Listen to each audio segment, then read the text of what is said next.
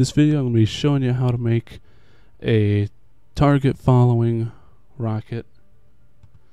First, a little setup. You can disable the fire or ability you're going to put it on. Then set the position that the rocket's going to occupy to a vector of 0, just so it's out of the way. Set up the appearance of the rocket. You can have it different for each team if you want to do that. Create effect visible to team of event player, and then for the other one it'd be opposite team of event player, whatever you want it to look like. The position will be the rocket position, radius of however big you want it, and then set a player variable to the last created entity, which will be the appearance you just made. Then this would be for the opposite team, like I said, visible to opposite team of event player. It would be red instead of blue. Again, it's at R, same radius, stored to different variable. I did B for blue and E for red because R is already taken. Then to start the rocket itself is the button held that you're going to use for it. Set R to the I position of the event player, which will be yourself. Set another player variable, I chose T for target, to the player closest to the reticle, so whoever you're approximately aiming at. It'd be on the opposite team of the event player, just so you won't end up targeting anyone on your team. And then to make things easy, set another variable. I chose F for flight. Set that to true to say that the rocket will now be in the air. Then for the motion of the rocket, teleport the blue part of it, which we set a rule or two ago, to where the rocket will be. Teleport the red part of it to where the rocket will be. Have a small wait and loop, so it'll always be going wherever the rocket is set to be.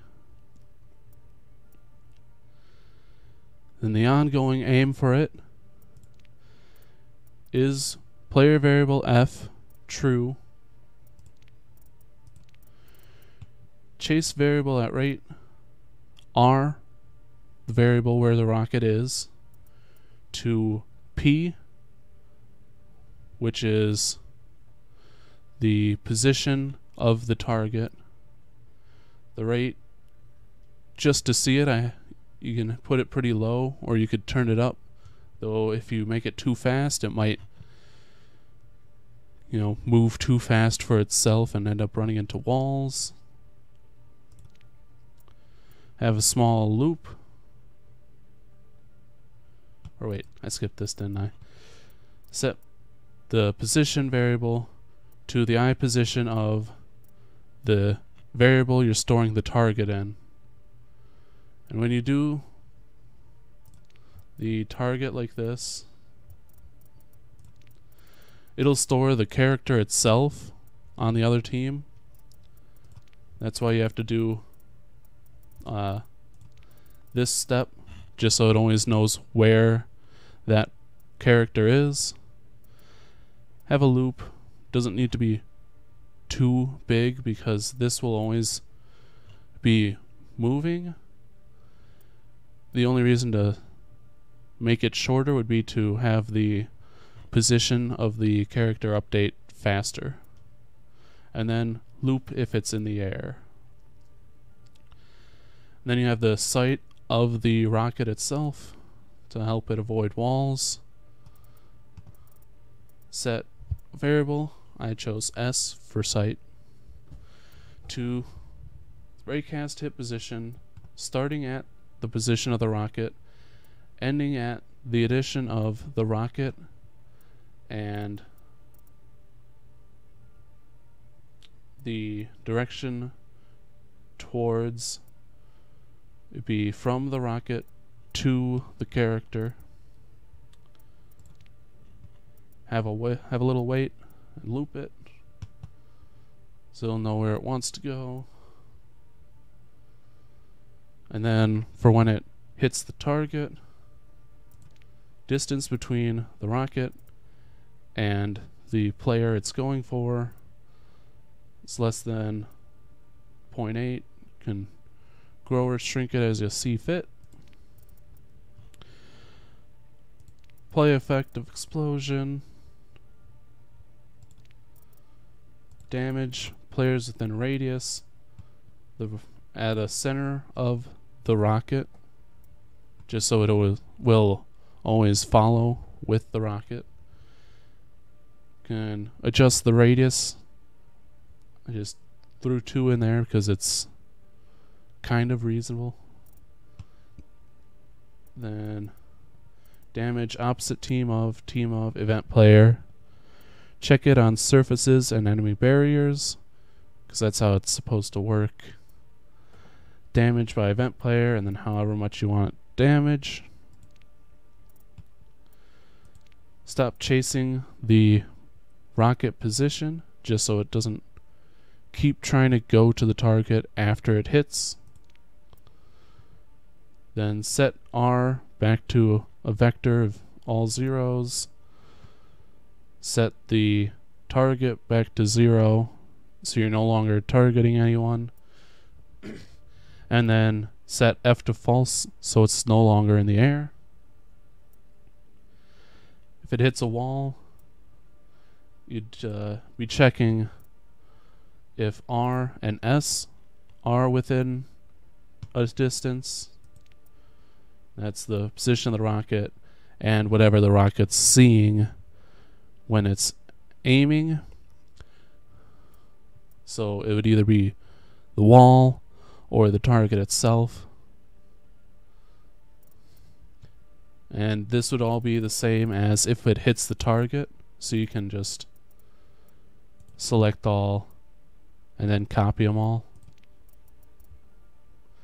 And then just to have a lock-on crosshair to know where you're aiming,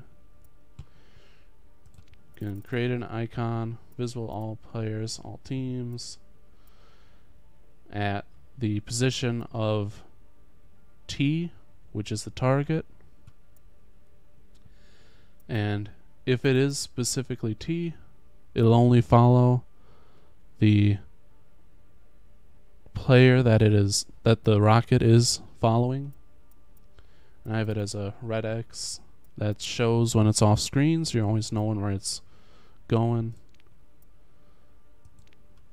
And then you can have create an icon visible to the event player that is at the eye position of the player closest to reticle, so you kind of have a little bit of a wall hack. And this would be a white X just because it's not currently targeting.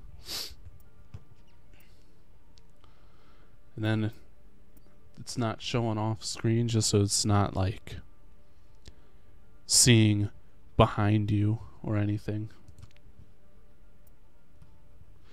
So I'll get into a game and show it off. Traveling to Hanamura. I'll be watching over you. See, that's where the target X is by default, and the white X is moving because it's on whoever's closest to my reticle.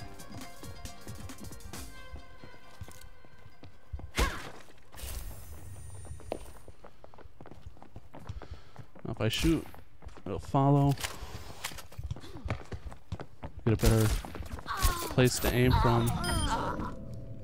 Follows without having to worry about it.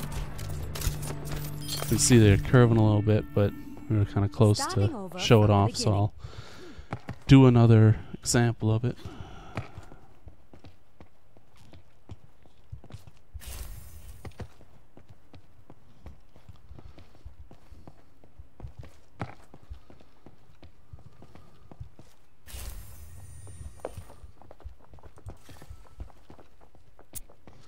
You see, even from that distance, with her running away from where I originally aimed, continued to the point when it could hit her.